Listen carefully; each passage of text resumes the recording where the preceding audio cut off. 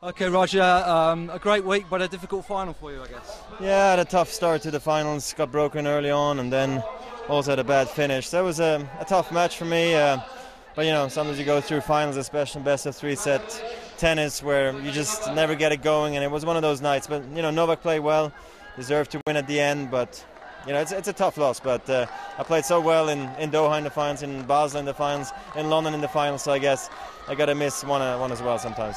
Played some great tennis this week, so I guess there is a lot of positives to take from it all.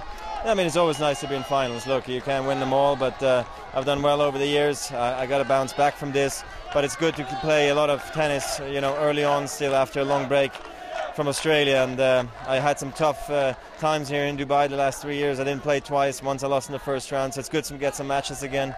So I feel confident about Indian Wells in Miami.